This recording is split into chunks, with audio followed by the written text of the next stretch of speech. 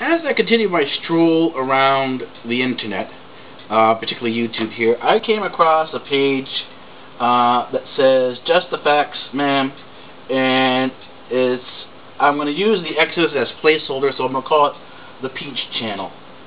Her topic that she was sort of discussing in sort of extrapolating on was the term political correctness and how she believes, as she puts it, a empty non-argument that warrants nothing but an eye roll in a face palm. Well, and she accuses people who use this to be ignorant and moronic. Well, the problem here is that she just defeated her argument if all she's going to do is do the eye roll and face palm. Well, that's the definition of ignorance. Ignorance is not a lack of knowledge, it's the knowledge that you refuse to see. It's the things you turn away from. That's ignorance. So an ignorant person isn't stupid, they're not a moron, they are a person who will not see, will not hear, and will not understand. They refuse to do this. So you show them something, they say, "No, I don't see it, I don't hear it," and they walk away from it. Right? They hold their hand up, right? Face, right? Palm to the, like, talk to the hand, right? You've seen that gesture, right? Everyone has seen that gesture. As soon as you hear talk to the hand, you see talk to the hand, or you see and hear talk to the hand, that's ignorance for you. If you see the eye roll and the dismissal that comes afterward, that's ignorance. If you go back and look at the term political correctness, it is not a modern term. It actually comes from George Orwell's 1984 and refers to the political think, the correct think, correct speak, and the likes, and the other types of speech that were authorized to be used by the government and authorities. Well, in the United States, this is not currently an issue, although you may argue this when you had two Brits who were arrested for what they tweeted, even though the tweets were a quote from Family Guy and American Dad.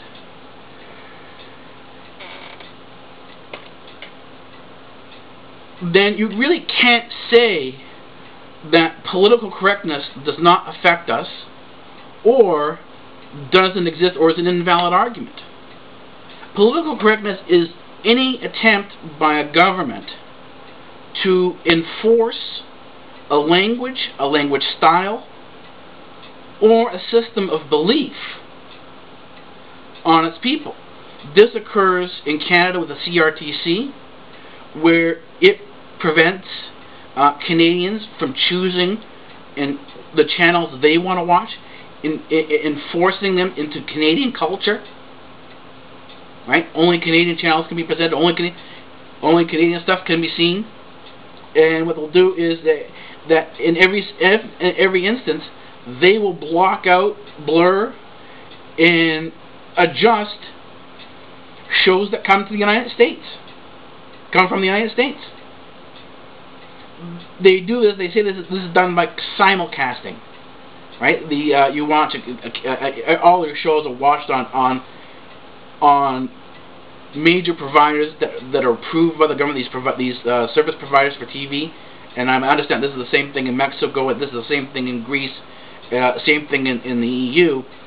That the channels that you watch are brought to you by a governmental approved service provider, and so that the shows that you watch can be appropriately adjusted for what they call the proper or correct views.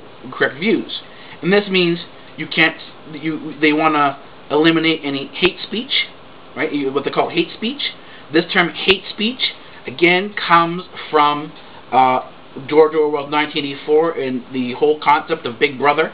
That's again from George Orwell's 1984. They're all connected. You have, it's all right if you can call, no problem calling someone a homophobe if you don't like the way someone believes about homosexuality, and you think that they're wrong for not approving of homosexuality or thinking that it's normal. Fine, that's your view, and you're more than entitled to it. But you shouldn't penalize or arrest somebody who believes otherwise. And unfortunately, in other countries that are not the United States, this occurs. If you say something that is against popular opinion or is viewed as hate speech, you can be arrested. And people have been arrested in Canada, in EU, in France for hate speech. This is the reality of political correctness. And so when you hear people like Glenn Beck talking about, oh, when political correctness comes in, people are going to be arrested for it. He's right. Look at what happens with the DCA. Look at what happens with SOPA. Look at what happens with Protect IP. These are all issues of political correctness. These are all issues of the government coming in and saying into your house and saying what you can and cannot say, what you can and cannot see. And this is fundamentally a violation of free speech. The terms in free speech in the First Amendment is very clear that Congress cannot create any law that abridges the right to free speech or the freedom of the press. Very clear in there. There's no way to sort of wiggle your way out of this. It's not an ambiguous statement. So to say that political correctness is an empty and vague argument, and then to simply put up your hand and say, oh, I'm not going to listen any further, then you're being as ignorant as the person who uses political correctness to sort of block out and not hear what the other person has to say.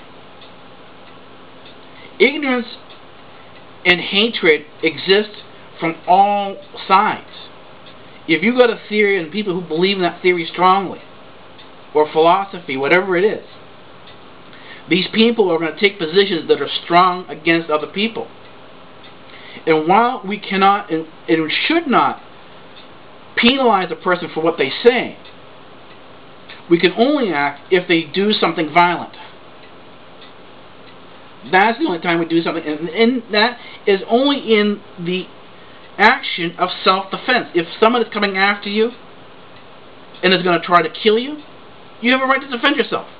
If somebody, the extension of the self-defense concept in American democracy extends to the point if you see someone else trying to kill somebody else, and that person cannot defend themselves adequately, you have the right to step in and defend the person who is unprotected.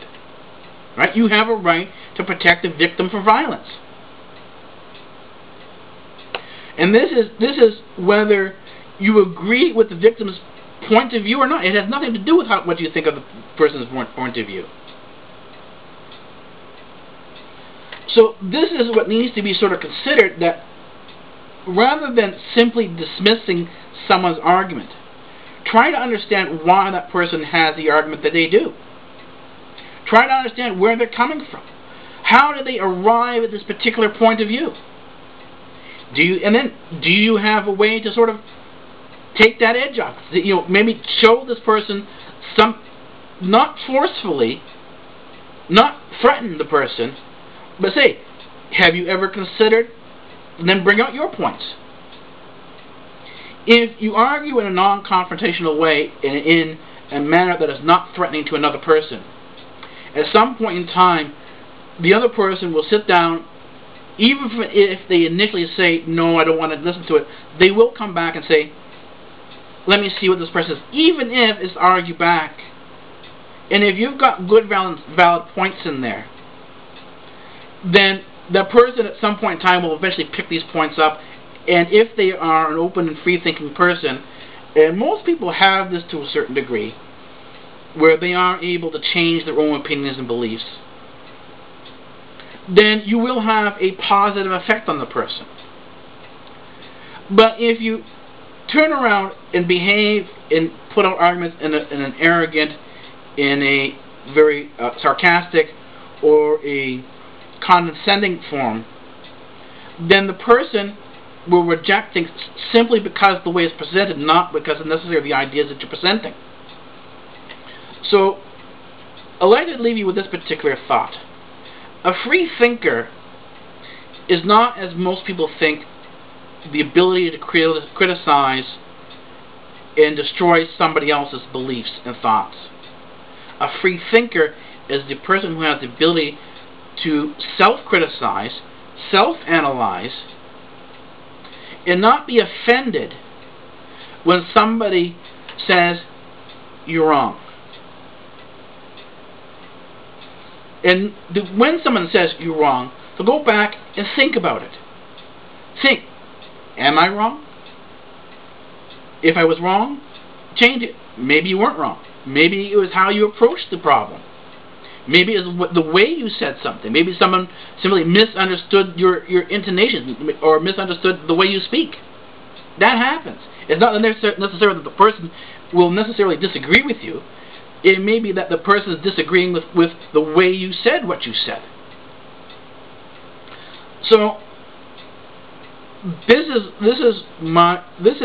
what I would suggest to you. Don't be dismissive out of hand. Think about what you say, and of course you do have the right to put on whatever you want to put on. If you want to put out a rant, put out a rant, and that's no problem. Do that. It's your right to do so. But you should be aware that how you put out what you put out will determine its effectiveness. So anyways, that's what I had to say. I wish you luck. I was sorry that your channel got deleted, but that's happened to a lot of people. If you say the wrong things on YouTube and Facebook and Twitter, and not only can your account be deleted, but apparently now, even though SOPA and Protect IP has passed, apparently with the NDA now, if you say the wrong thing in the United States on YouTube and Facebook and Twitter, you can look forward to being arrested. Alright, have fun.